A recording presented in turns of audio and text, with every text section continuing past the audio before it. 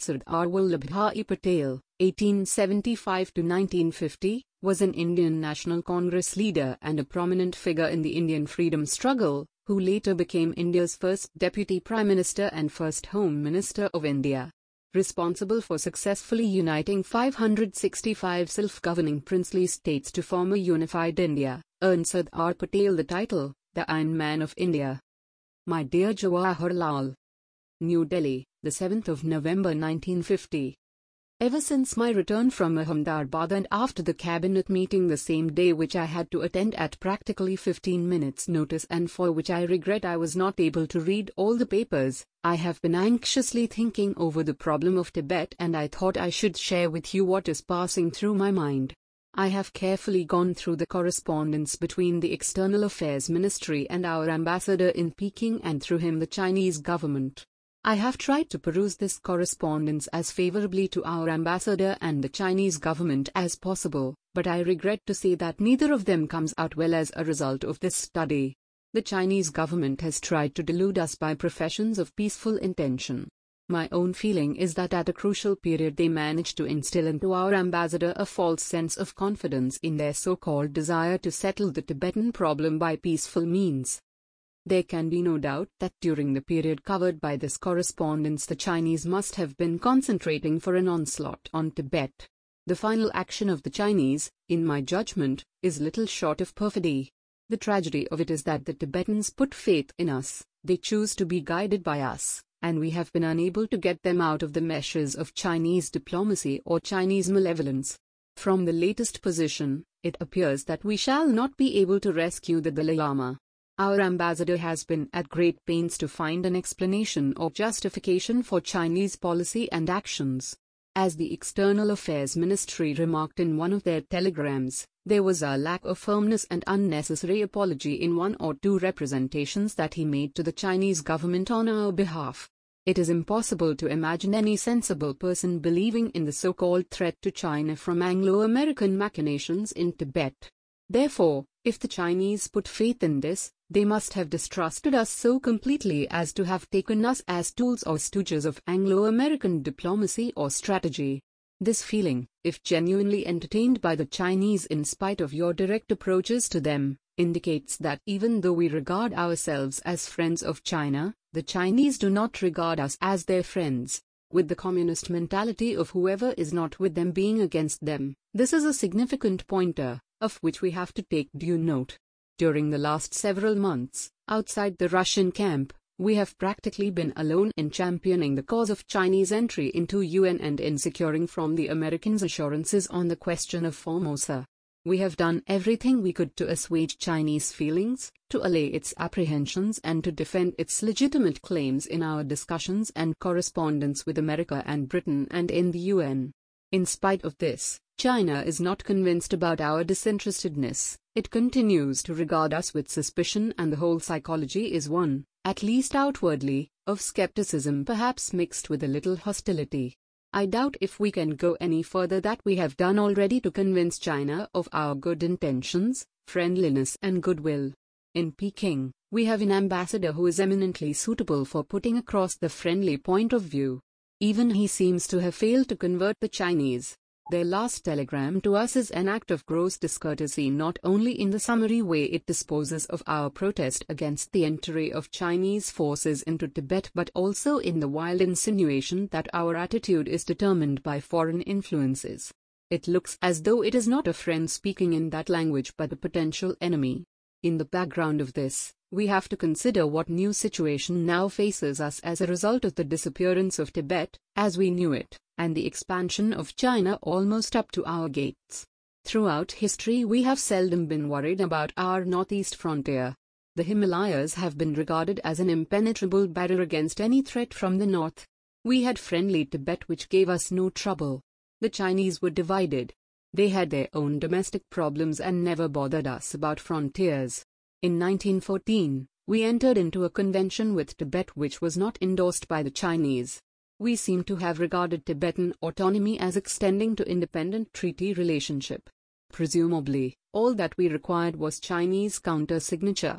The Chinese interpretation of suzerainty seems to be different. We can, therefore, safely assume that very soon they will disown all the stipulations which Tibet has entered into with us in the past. That throws into the melting pot all frontier and commercial settlements with Tibet on which we have been functioning and acting during the last half a century. China is no longer divided. It is united and strong. All along the Himalayas in the north and northeast, we have on our side of the frontier population ethnologically and culturally not different from Tibetans and Mongoloids. The undefined state of the frontier and the existence on our side of a population with its affinities to the Tibetans or Chinese have all the elements of the potential trouble between China and ourselves. Recent and bitter history also tells us that communism is no shield against imperialism and that the communists are as good or as bad imperialist as any other. Chinese ambitions in this respect not only covered the Himalayan slopes on our side but also include the important part of Assam. They have their ambitions in Burma also. Burma has the added difficulty that it has no McMahon line round which to build up even the semblance of an agreement. Chinese irredentism and communist imperialism are different from the expansionism or imperialism of the Western powers. The former has a cloak of ideology which makes it 10 times more dangerous. In the guise of ideological expansion lie concealed racial, national or historical claims. The danger from the north and northeast, therefore, becomes both communist and imperialist. While our Western and non-Western threat to security is still as prominent as before, a new threat has developed from the north and northeast. Thus, for the first time, after centuries, India's defense has to concentrate itself on two fronts simultaneously. Our defense measures have so far been based on the calculations of superiority over Pakistan. In our calculations we shall now have to reckon with communist China in the north and in the northeast, a communist China which has definite ambitions and aims and which does not, in any way, seem friendly disposed towards us. Let us also consider the political conditions on this potentially troublesome frontier. Our northern and northeastern approaches consist of Nepal, Bhutan, Sikkim, the Darjeeling area, and tribal areas in Assam. From the point of view of communication, there are weak spots. Continuous defensive lines do not exist. There is almost an unlimited scope for infiltration.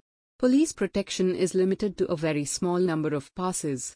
There, too, our outposts do not seem to be fully manned. The contact of these areas with us is by no means close and intimate.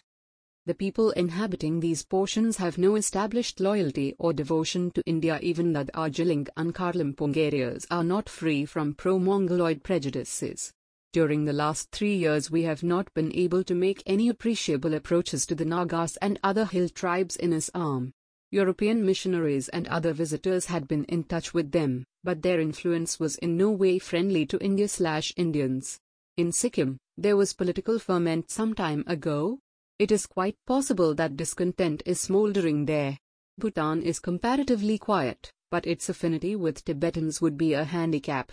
Nepal has a weak oligarchic regime based almost entirely on force. It is in conflict with a turbulent element of the population as well as with enlightened ideas of modern age. In these circumstances, to make people alive to the new danger or to make them defensively strong is a very difficult task indeed, and that difficulty can be got over only by enlightened firmness, strength and a clear line of policy. I am sure the Chinese and their source of inspiration, Soviet Union, would not miss any opportunity of exploiting these weak spots, partly in support of their ideology and partly in support of their ambitions. In my judgment, the situation is one which we cannot afford either to be complacent or to be vacillating. We must have a clear idea of what we wish to achieve and also of the methods by which we should achieve it. Any faltering or lack of decisiveness in formulating our objectives or in pursuing our policies to attain those objectives is bound to weaken us and increase the threats which are so evident. Side by side with these external dangers, we shall now have to face serious internal problems as well. I have already asked H.V.R. Iyengar to send to the EA Ministry a copy of the Intelligence Bureau's appreciation of these matters. Hitherto, the Communist Party of India has found some difficulty in contacting communists abroad, or in getting supplies of arms, literature, etc., from them. They had to contend with the difficult Burmese and Pakistan frontiers on the east with the long seaboard. They shall now have a comparatively easy means of access to Chinese communists and through them to other foreign communists. Infiltration of spies, fifth columnists and communists would now be easier. Instead of having to deal with isolated communist pockets and Telangana and Warangal, we may have to deal with communist threats to our security along our northern and northeastern frontiers, where, for supplies of arms and ammunition, they can safely depend on communist arsenals in China. The whole situation thus raises a number of problems on which we must come to early decision so that we can, as I said earlier, formulate the objectives of our policy and decide the method by which those objectives are to be attained. It is also clear that the action will have to be fairly comprehensive, involving not only our defense strategy and state of preparations but also problem of internal security to deal with which we have not a moment to lose. We shall also have to deal with administrative and political problems in the weak spots along the frontier to which I have already referred. It is, of course, impossible to be exhaustive in setting out all these problems. I am, however, giving below some of the problems which, in my opinion, require early solution and round which we have to build our administrative or military policies and measures to implement them. A military and intelligence appreciation of the Chinese threat to India both on the frontier and to internal security. B. An examination of military position and such redisposition of our forces as might be necessary, particularly with the idea of guarding important routes or areas which are likely to be the subject of dispute. C. An appraisement of strength of our forces and, if necessary, reconsideration of our retrenchment plans to the army in the light of the new threat. A long-term consideration of our defense needs. My own feeling is that, unless we assure our supplies of arms, ammunition and armor, we should be making a defense position perpetually weak and we would not be able to stand up to the double threat of difficulties both from the west and northeast. D. The question of Chinese entry into UN. In view of rebuff which China has given us and the method which it has followed in dealing with Tibet, I am doubtful whether we can advocate its claims any longer. There would probably be a threat in the UN virtually to outlaw China in view of its active participation in the Korean War. We must determine our attitude on this question also. E. The political and administrative steps which we should take to strengthen our northern and northeastern frontier. This would include whole of border, i.e., Nepal, Bhutan, Sikkim, Darjeeling and tribal territory of Assam. F. Measures of internal security in the border areas as well as the states flanking those areas such as UP, Bihar, Bengal, and Assam. G. Improvement of our communication, road, rail, air and wireless, in these areas and with the frontier outposts. H. The future of our mission at Lhasa and the trading post of Gyans and Yartung and the forces which we have in operation in Tibet to guard the trade routes. I. The policies in regards to McMahon Line. These are some of the questions which occur to my mind. It is possible that a consideration of these matters may lead us into wider question of our relationship with China, Russia, America, Britain, and Burma. This, however, would be of a general nature, though some might be basically very important, i.e., we might have to consider whether we should not enter into closer association with Burma in order to strengthen the latter in its dealings with China. I do not rule out the possibility that, before applying pressure on us, China might apply pressure on Burma. With Burma, the frontier is entirely undefined and the Chinese territorial claims are more substantial. In its present position, Burma might offer an easier problem to China, and, therefore, might claim its first attention. I suggest that we meet early to have a general discussion on these problems and decide on such steps as we might think to be immediately necessary and direct, quick examination of other problems with a view to taking early measure to deal with them. Yours, Sardar Patel.